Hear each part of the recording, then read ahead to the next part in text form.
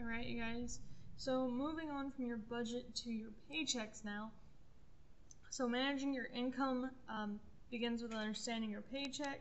So when you're paid, you will receive a paycheck with an attached pay stub. So the pay stub would look like what we've been using. Not exactly alike, but it'll look similar. Okay, so this is a record of all your earnings, and you should be able to keep, let me redact that, you should keep them for at least 3 to 5 years. That way if any discrepancies occur, you can pull them back out and look. Okay, so the pay stub shows your gross earnings, which is all of the earnings that you've made before deductions, and deductions are those subtracted from your earnings, such as taxes, insurance, pension, insurance, okay, any other miscellaneous items. So the amount of pay you receive after subtracting your deductions is your net pay, so which is the money that you take home. So with the sales tax, or is it the income tax? The income tax one that we were doing yesterday. The $2,000 would have been your gross pay, and you had to figure out what North Carolina's percentages were, and then you use that and you times it by the 2,000. You got your numbers, you added those all up, those all would have been your deductions, and then taking the 2,000 minus your deductions is what gave you your net income. So hopefully that makes more sense now that you've done it and we're talking about it. Okay, so your gross earnings and net pay will be very different in size. So for example, a beginning worker's gross earning of $600 per week could amount to a net pay less than $450 because of all of the deductions. So instead of getting like $1,200, $1,300 a month, they're getting $700, $800, maybe $1,000 if they're lucky.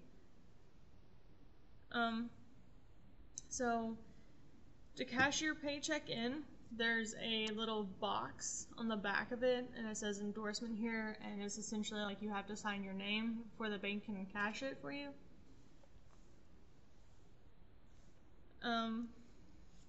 So all your tax information is printed on your pay stub, and it's forwarded to the appropriate government agencies. So you always want to make sure that everything is correct. It just needs to be as accurate as possible. So there are a variety of methods that employers use to pay their employee. I know we talked about getting paid once a week, once a month, once a year. Okay, so some of those methods are salary. So the employer pays a fixed sum of money to a worker every year. So payment is usually once or twice a month.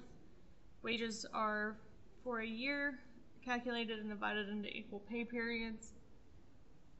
Wages are where the employer pays a worker a fixed amount of earnings per hour, day, or week. Okay, so that's more or less like waitressing, fast food. I think construction would count.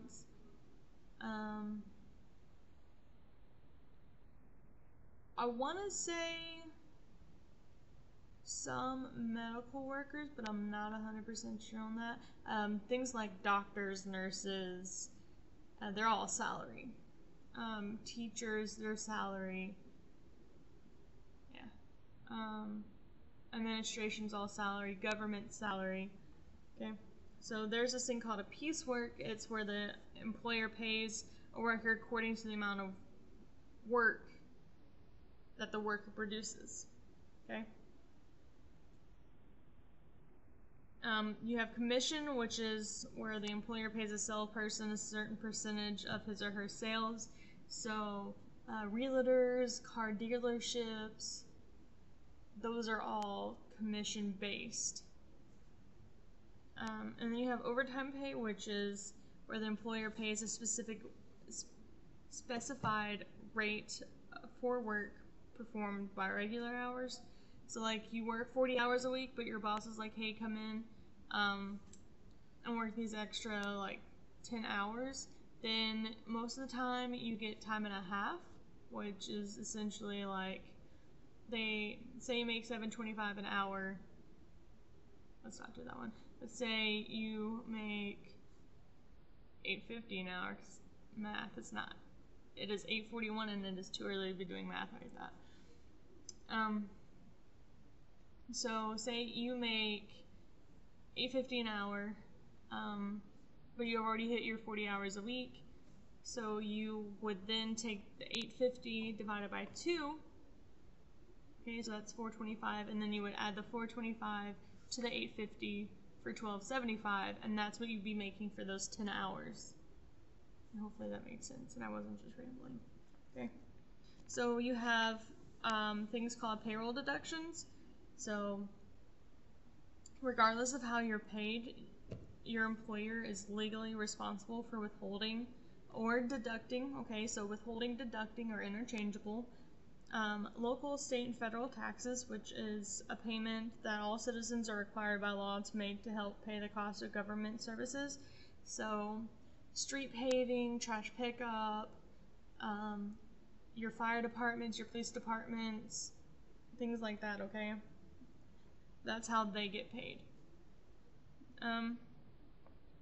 So workers are required to pay all or a large part of their federal, state, and local income taxes during the year in which they receive the income, okay?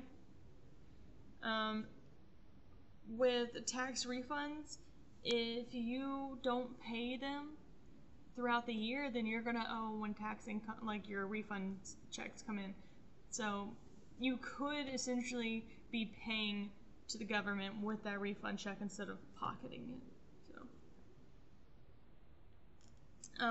By law, we are all required to complete a W-4 tax form. Okay, we haven't gotten to that yet, but we will.